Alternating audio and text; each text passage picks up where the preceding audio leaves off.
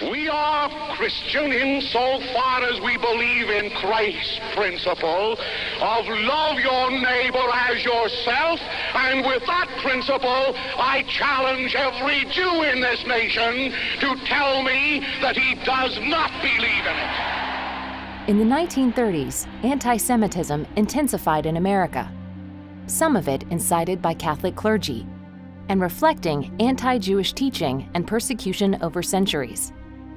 Anti-Semitism was quickly spreading to a new generation of Americans, not just through clergy, but via religious textbooks as well.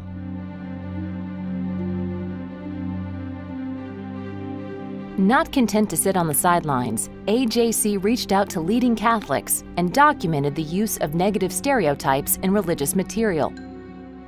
In 1959, Pope John XXIII called for a church-wide council, in part to rethink the Church's relationship to Judaism following Catholic self-reflection in the wake of the Holocaust.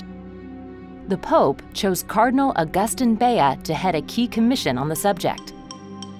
Cardinal Bea met with AJC leaders and invited AJC to submit analysis of anti-Jewish elements in Catholic teaching in the US, Europe, and South America.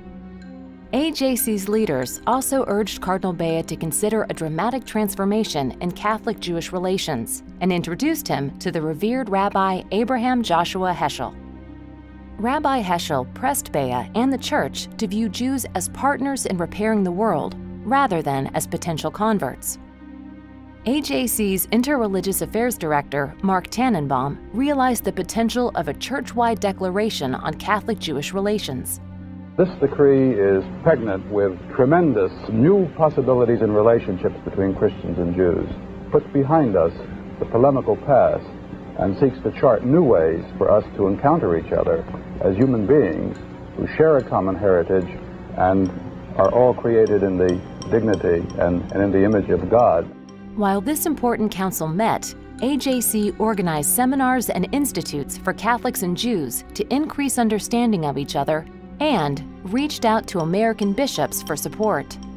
But news that the Catholic Church was considering a positive change in Catholic-Jewish relations provoked loud and pointed opposition.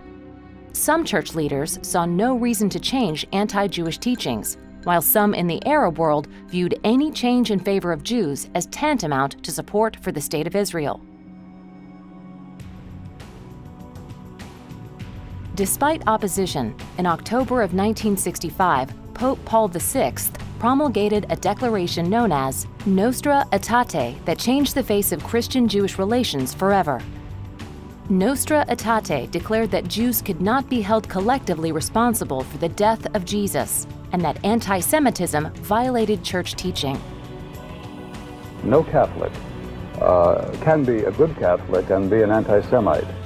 Through meetings with each successive pope and one-on-one relationship building with local, national, and international Catholic leaders, AJC has led the way in forging strong Catholic-Jewish relations.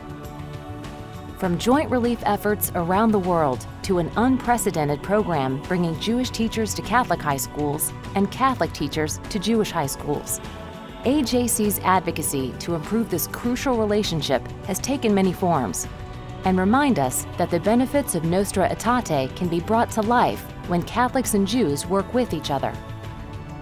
It was Cardinal John O'Connor, Archbishop of New York, described as one of the Catholic Church's most powerful symbols on moral and political issues, who proclaimed that no organization I know in this city, in this country, in this world, has done more to improve Christian-Jewish relations than the American Jewish Committee.